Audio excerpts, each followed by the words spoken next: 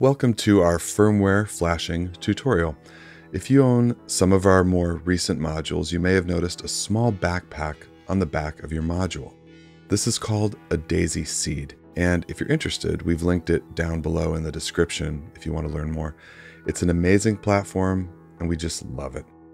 Though this one here is in its most recent form, the daisy seed on your module may look a little different. There's 3 variations of the seed that are in circulation today on Qubit modules. It's important to note that all 3 of these variations function in the exact same way. They're just shaped a little differently. So today, we're going to go through the process of updating firmware with seed-powered Qubit modules.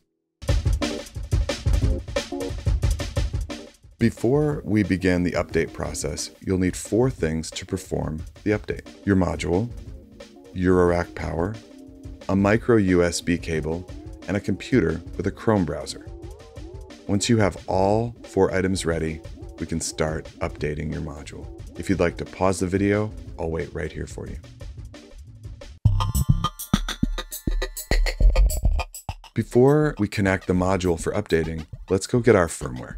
You can find the most current firmware for your Qubit module on their respective product page. So today we're updating Databender. You'll see the download link for the firmware file just below the description. Click the link and a zip file will download from your browser. The zip file isn't the firmware file, so we're going to unzip that file and you'll find a few files inside. The .bin file is the firmware, and we're going to use that with the web programmer in just a second. The README how to flash PDF is a written instruction of what we're doing right now, so if you're watching this video, you won't need that. If your firmware is an update, a changelog is included showing what's new in the update, and if your file is a release firmware, it will likely not have a changelog included. Now that we have the firmware file ready to go, let's open up the Daisy web programmer, and here's where you want to make sure that you're using Google Chrome. The web programmer tool needs that. You'll find a link to the web programmer tool below in the description and also in the PDF which your firmware came with. The web programmer is how we flash the firmware from the computer to the module. First, make sure your module is being powered by eurorack power. Then we'll flip over the module. On the daisy seed, you'll notice 2 white buttons. One's labeled boot and the other reset.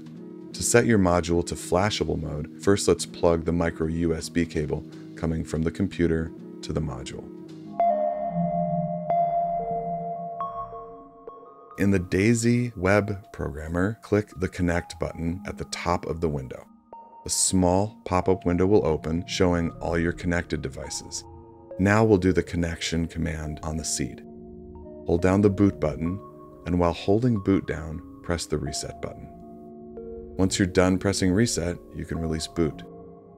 Another method to connect is to hold boot down while plugging in your micro USB cable into the seed. But if that doesn't work, the previous command works just fine. If you need to troubleshoot your connection, make sure to try different USB cables and USB ports to rule out any external issues. For those using a Windows computer, you may need to reset your computer's USB drivers to the correct setting to work with Daisy, and luckily we can use a program called Zadig to achieve this. If you're not using a Windows computer, feel free to skip to the next section. Let's begin by downloading Zadig. You can find the link below. Make sure you download and install the latest version. So after we have Zadig downloaded and open, we're going to set our Daisy to bootloader mode by holding down boot and pressing reset, just like we did earlier.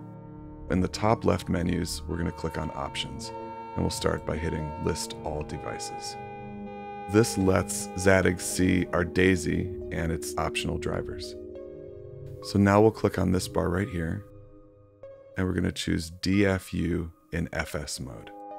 I've already replaced the driver for Daisy on this computer, so yours could be blank or filled in, but the game here is to get it set to Win USB. And yours will say install here. So you'll click through these options here until you find Win USB, which mine was defaulted to. And then you would hit install driver right here. Zadig will now reset and update your drivers so that your computer knows what driver to use to flash firmware with Daisy. Once the update is complete, Let's jump back into the web programmer and continue our update. When your module connects, you'll see a new device pop up in the Connect window called DFU in FS mode, right here. This is your module, so select it and hit enter. Your module is now connected to the web programmer. All right, so let's place the .bin file we downloaded into the web programmer. You can either click and drag the file onto the window like this, or you can click the Choose File button and browse to the .bin file from there. With the module connected and the file in place, the Program button now is illuminated, and we're ready to upload the new firmware to the module. So press Program, and the web programmer begins to do its thing. As you can see, the process only takes a moment, and you'll see the notification when it's done. And that's all there is to it. Your module is now updated. It's okay to just unplug the module without any sort of eject function. The module will now be operating on the most current firmware, but let's power it down just to confirm that it's successfully updated by checking the firmware confirmation LEDs at boot up. You don't need to reboot your module to use it right now, but if you'd like to confirm that you're on the correct firmware, you can reboot it to perform a quick firmware check. To confirm that your module is properly updated, take note of the boot up LED sequence on your module. For Databender, you'll know you're on the release firmware if your LED shows this color combo. But future firmware updates will have a different color scheme, and you can find the appropriate firmware color schemes for Databender, as well as other DAISY-powered modules in their respective manuals. For Qubit modules that carry a USB drive on the front panel like Aurora and Nebulae, you can flash the firmware without having to take the module out of the rack. Just drop the file on the USB drive and boot your module. And there we have it. We've successfully updated our Qubit module. We'll be releasing updates in the future, so you can always use this video as a reference guide. Thanks for watching.